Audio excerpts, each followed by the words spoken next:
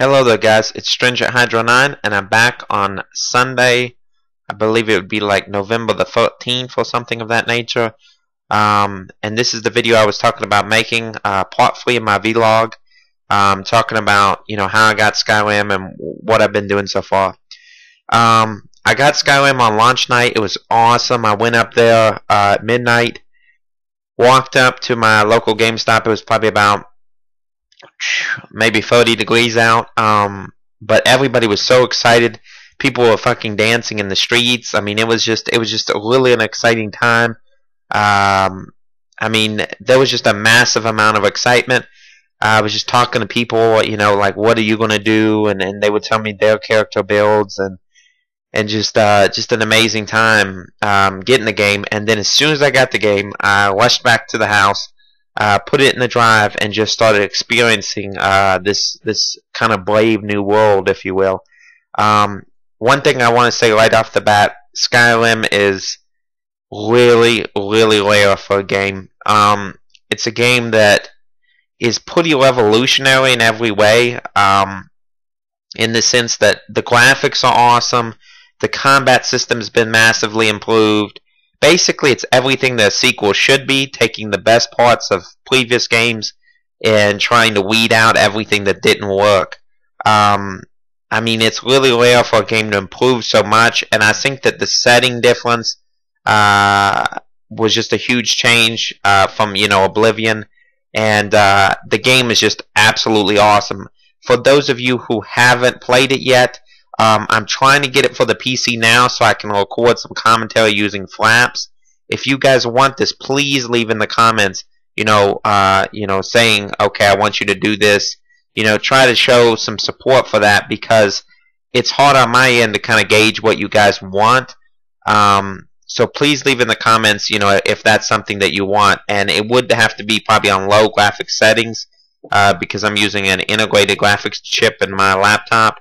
But I still think it'll run Skyrim. And actually, at a video gaming event I went to a couple days ago that my college hosted, I got to play Skyrim on the PC. And that's definitely the way you want to do it if you can, because it's pretty freaking awesome. But yeah, I mean, just talking you through like the first. I mean, I don't want to give any spoilers away, but just the first hour or two is just going to blow your mind. I mean, for in-game rendering, it's amazing. Now, there is some frame rate issues on the Xbox 360. I mean, the frame rate especially slows down when the action gets heavy. But, I mean, the draw distance is amazing, like everybody's been talking about. The quest, there's just an unlimited amount of quests. I mean, you can literally do, I can see 300 hours easy in this game, because there's just so much shit to do. The same problems that have always been in the series, like, the one problem I think that persists is still sometimes a little bit of frustration at like not knowing where to go next. But this really has been improved a lot since Oblivion. But I think that's a really more of a trade-off, because whenever you have such an open world, you can't really impose that type of story cohesiveness, I guess you could call it, that a more linear gameplay is going to give you. But yet, I mean, you're getting huge trade-in benefits. The open world, you can do anything. I mean, I don't know, it just feels much realer. Like, let's say I was walking at night. This was the first night I played it, and I started my playthrough, it starts in the daytime, and it turned into evening. The sky was setting. I mean, it was just beautiful. It was like, whoa. And then the night came, and like it was raining, and I was just walking along towards this town in the distance. And I mean, I was like, wow, that looks great. And I looked up at the sky and I could see the moon coming through. And then suddenly, like, the northern lights started. And I was just like, what the fuck? This has not been seen in a game before. And this is just like, I don't know, there's so many of those little things that if you just stop and look, you can see how much the game has been crafted to give those things that you may not see upon first glance, and that will really become apparent, 50, 100 hours in. Just like you can catch salmon in a stream, like they'll be jumping out of a stream. I mean, in a sense, yeah, it doesn't have the most practical purpose, but yet in another sense, it's just that immersion experience. And I think that's really what Skyrim is all about, is immersion. I mean, one thing I'm gonna say also is that I'm playing as a mage in this playthrough, a dark elf mage, and it's the magic system has been tremendously improved. In Oblivion and previous games, the magic system, in my opinion, always felt somewhat inferior to, just straight up hand-to-hand combat.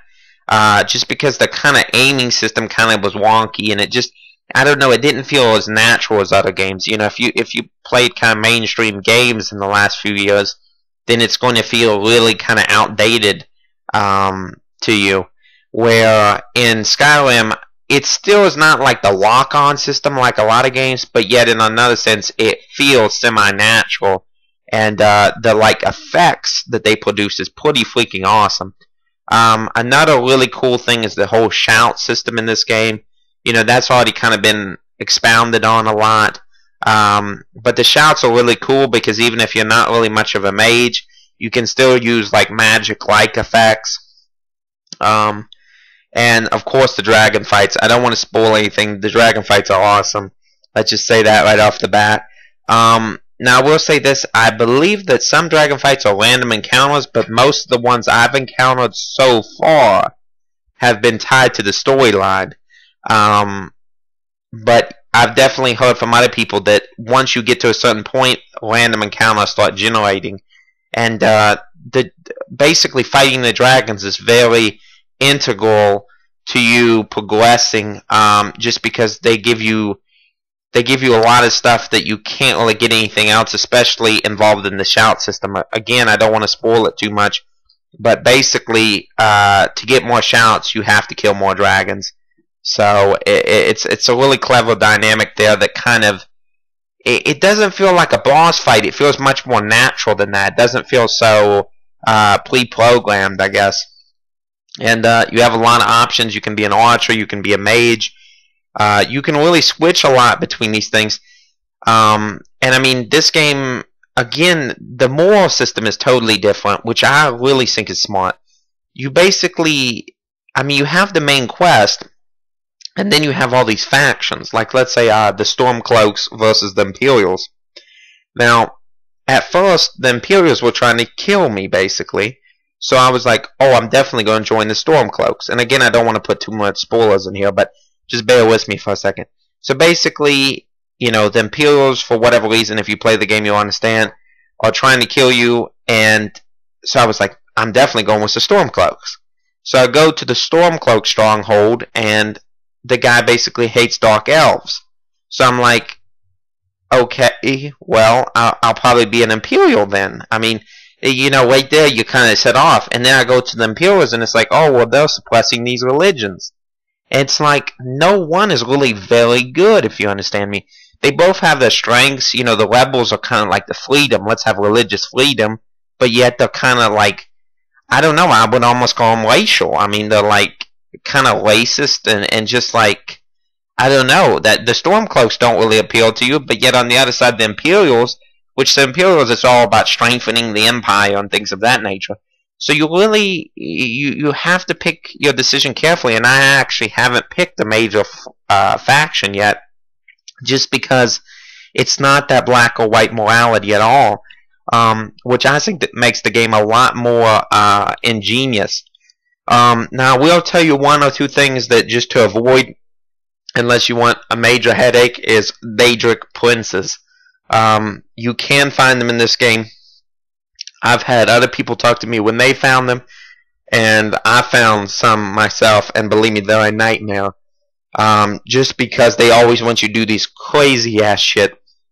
But it's just one of those things, like, I couldn't, if this vlog was 20 times as long, I couldn't tell you about all the shit I did from day one. I mean, just that short sampling, just the first hour or two of gameplay that I did on the first night would probably take me 30 minutes to describe. There was so many things that I wish I could express to you. But I think the best way is definitely if I can get it on the PC to kind of have a playthrough where I can share some of that gameplay with you. And it's going to be totally different. Like, I might, I'm thinking about if I do a PC playthrough to kind of like do more of a warrior melee style, class, and I definitely want your opinion. Do you want this playthrough? Because you have to remember, these commentaries are, for my own enjoyment and for your guys' enjoyment. And if you guys ain't enjoying it, just tell me. Just like the Gears of War, I really haven't had much feedback on a lot of people saying that that's something they want. And it seems like to me right now, people want more Halo. So when Halo Anniversary comes out, if I can get a capper, I'm hoping to get you some gameplay of that. I hope you guys enjoyed this vlog. Please leave something in the comments about what you guys want. And I really hope you enjoyed this. And I'll see you guys next time. Definitely pick up Skyrim. Alright, Hydra out.